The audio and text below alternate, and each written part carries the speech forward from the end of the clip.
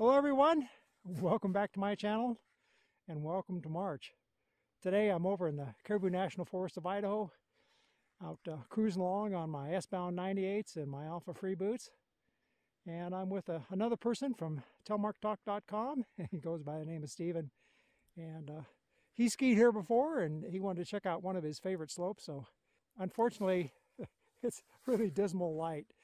Not going to be great for photography, so we probably won't have a video on today's ski. But I got a question this morning from one of my subscribers, Campfire Kodiak, and he wanted me to do a video about blisters. I think it's great when people can find a set of boots that fit, but oftentimes the problems that you run into are people are looking for a set of boots with certain characteristics, and those particular boots may not work very well with their feet. Not every boot is going to work for every person. And while you can do some minor corrections by changing your size and changing your socks, having one pair of socks or two pair of socks, different weights of socks, also different kinds of liners and heel lifts. There's hundreds of different things you can do to modify your boot to make them fit your feet. But sometimes some boots just aren't going to work for some people and some feet. And I've had lots of problems over the years. I've suffered with heel blisters, especially and particularly on Alpha boots. I've suffered with blisters on the top of my toes when I've had boots that give me too much toe pinch. I've even suffered on blisters underneath the pointy bone on the ankle on plastic boots, on my Scarpa T4s in particular. So what I'd like to do today is I'll go back to the house and I'm going to pull out some boots and I'm going to talk a little bit about what I've done to minimize the problems with my feet. Now, I haven't solved them all. I have to deal with blisters sometimes. But maybe if I just talk you through the process that I've used to help minimize them, and it might give you some food for thought, some different things you can try. And hopefully, I hope Campfire Kodiak finds a solution. If he does find something that works for him with a particular set of boots, I hope he posts it down below and can share that information so that, that others can benefit from it.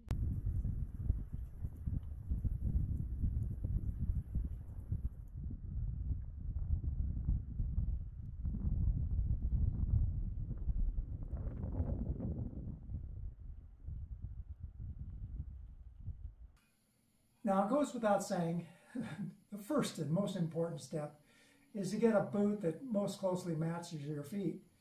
And one of the problems we have with backcountry boots in particular is the sizing can be all over the place. And also the style and the fit varies from manufacturer to manufacturer. And there may be a boot from one manufacturer that fits your feet really well, and maybe a boot from another manufacturer may not. If you're a person whose forefoot is wide or you have narrow heels, you need to pay particular attention that the boot is going to fit your feet as best as you can. Now, you can do some modifications. You can wear thin socks and heavy socks. You can use heel lifts, and you can use all kinds of liners to sort of adjust the volume in the boot itself. But if the toe box is too narrow, or the heel is too wide, then you can run into problems. One of the things that often confuses people is that they have comfortable walking shoes or they have hiking boots. Maybe they've walked thousands of miles or kilometers, never had a blister problem, and as soon as they get a set of backcountry leather boots and they go out cross-country skiing, they start having blisters. And it seems a little odd.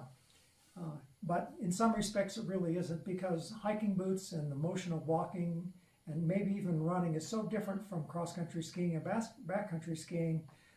Everything is essentially magnified. When you take a big stiff heavy boot like this and you attach a big long ski to it, you also have maybe snow piled on top of it and you're moving through, there's so many more forces working on this boot. I think another reason why backcountry boots tend to cause more blisters than, say, for example, hiking boots, is that these are insulated. And when you're active and you're very aerobic and your feet tend to sweat, another thing that will cause blisters is if your feet get really moist, the skin softens up, and anytime you have soft skin, that soft skin working against a sock or a portion of the boot is more likely to form a blister than if your feet are dry. We'll talk a little bit more about that in just a bit. It's been my experience over the years that people tend to have fewer problems with a softer boot than they do with a hard leather boot when it comes to blisters. And it just makes common sense. You know, the more flexible the boot is, the more that it can move with the different motions of your foot, the less likely that you're going to have the foot moving up and down inside the boot in a different range of motion than the boot itself. There'll be less rubbing. You know, the stiffer the boot, the more that it resists this forward movement and even the lateral movement, the more likely you are going to have blisters. Another common problem with boots has to do with blisters on the top of the toes. And it's a real common problem because as you go through the cross-country motion, your foot moves forward and this boot compresses up near the toes. And if you happen to have, you know, hammer toes, if you have toes that rise up like this in the boot, as that boot moves forward, if the flex hits you right along the top of the toes, then there's a good chance it's going to rub up here and you'll get blisters up here.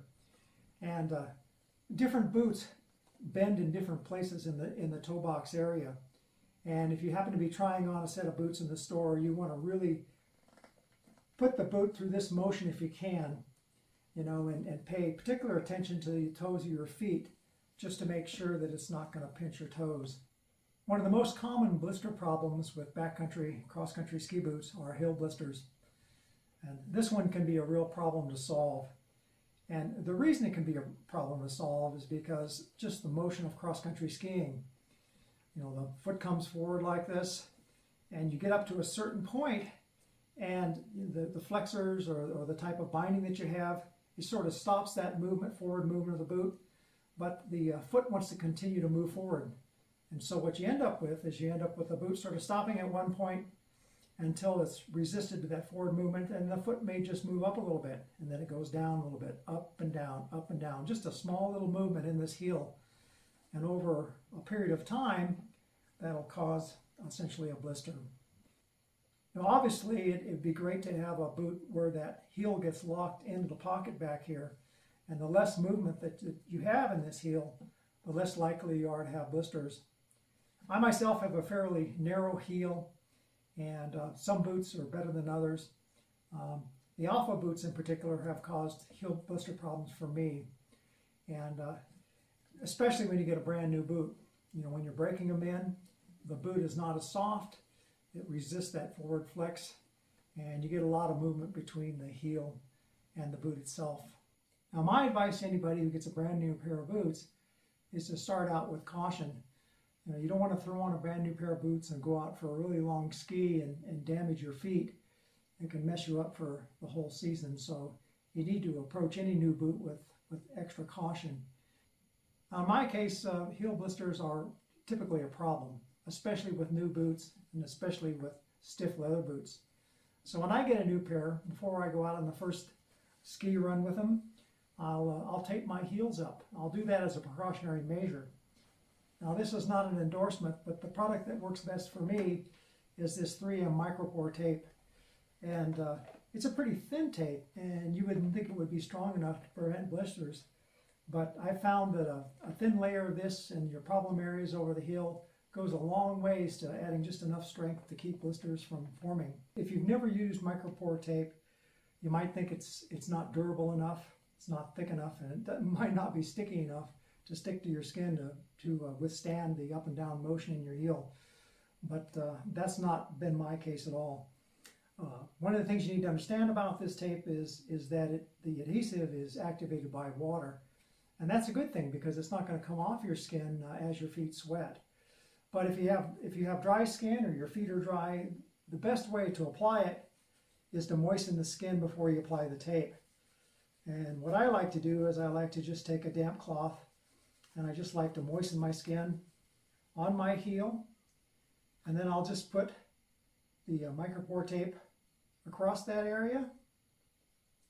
And if you can apply it maybe a half hour or so before you go out skiing, so much the better. And because it takes a little while for it to bond to your skin, and when it does, it'll stay there. And if you think that one layer is not going to be enough to protect your feet, you can just moisten up the first layer and put a second layer right over the top of it. And then when you put your sock on, you want to be real careful to put the sock on gently, that you don't end up peeling up the tape as you put it over. Now this has just been on here for a few minutes, and you can see that it is getting real sticky. And on my feet anyway, I'll tell you, after I've been out skiing for a couple hours and you come back, it's going to be so well stuck to your skin, you're going to feel that it's difficult to come off. And this tape here has been a real godsend for me, and this is what I highly recommend. Now, of course, this is a preventative measure, and the reason I would not recommend putting this over a blister is that it bonds to the skin so well that if you put this over an existing blister, when you pull it off, you might end up breaking that blister open or pulling it off altogether. Now, if you've already got a blister on your heel, you know, there's lots of different methods for taking care of that. Some people use moleskin. Some people, I've even known people that have used the 3M Micropore Tape over the top of it. And the way they get around it, they just don't pull that off on the blister. But what I really like is I like these gel blister bandages. And there's several different manufacturers that make these products. And they are really, really good. They're actually designed to put right over the top of a blister, and they cushion the blister. You can ski with these things on, and then you can leave them on. If you apply them correctly, I have found that they really hold up well. They allow your feet to heal as long as the blister is not too horribly bad. And that might just be enough to get you through the ski, or to allow you to go out and ski after you've had a blister. And I always carry some of these in my first aid kit, just in case somebody I'm with ends up with a blister. Now, another product that a lot of people swear by is these Ezeefit ankle socks. And what they are is they're a neoprene type material, and they simply go over the ankle area. And you put these underneath your normal socks. And the way these work is they just add another layer of protection between your boot, your sock, and your feet. Luckily, I haven't had as big of a blister problem this year with the Alpha Vistas as I have with some of my other boots. So I haven't had to resort to these. I've simply been using the 3M Micropore Tape as a preventative measure. Now, if you go out and you ski for several hours and you find that you only get blisters after a certain period of time, maybe on a longer ski after several miles, the problem might just be that your socks are getting wet and your feet are softening up, and they can no longer withstand that rubbing in the boots. And I had that problem on a Scarpa T4. I could ski about 4 miles, and then the blister problems really started. And so what I do is I would just take a dry pair of socks along and a little pad that I could stand on. And I knew just about at what point in the ski that the socks needed to be changed. I would take the time. I'd change out to some dry socks, and that would really help and go a long ways towards blisters. I know people also use foot powder, other tricks to keep the feet dry. I know that can go a long ways, and it just might cure some of your blister problems. Now, hopefully, you know, the blister problem will go away after you've worn the boots for a while and put lots of miles on them. You know, either your feet are going to adjust to the boot, or the boot's going to adjust to your feet, or some combination thereof. Another thing you can do is you can experiment around with your lacing. You know, just don't lace up the boots in the standard fashion. You know, you can use some of these tricks that people use to have different tightnesses at different levels of the boot. And the way you typically do that is you use a surgeon knot, and that'll allow you to have a different level of tightness at different portions of the boot. Maybe you want to put a surgeon knot down low to keep the toe box wide, and as you come up the boot, maybe you'll want to have another surgeon's knot up here so you can tighten the upper portion of the boot. Now, one of the tricks that I've used on my Alpha boots in the past is using a Velcro cinch strap at the very top of the boot. It sort of mirrors what a lot of the cross-country boots have, where they have this Velcro strap at the top of the boots to try to lock the foot into the boot a little better. It's if your boot doesn't have a Velcro strap at the top, sometimes you can add one. This cinch strap is really a nice feature because it allows you to be able to tighten up this upper portion of the boot without having to tighten too much of the lower portion of the boot. And that might just be the ticket that might get you through some of the problems. Well, I hope you enjoyed today's video. I hope you found some of the information useful. And if you're one of the few people who's never suffered with any kind of blister problems with backcountry boots, boy, count yourself lucky, because more often than not I hear people complain about it. So if you have any suggestions for Campfire or Kodiak, leave them down below. And then, as always, if you like this video, give me a thumbs up. Until next time, be safe, be kind, and be sure to treat those feet well. Happy feet makes a happy skier.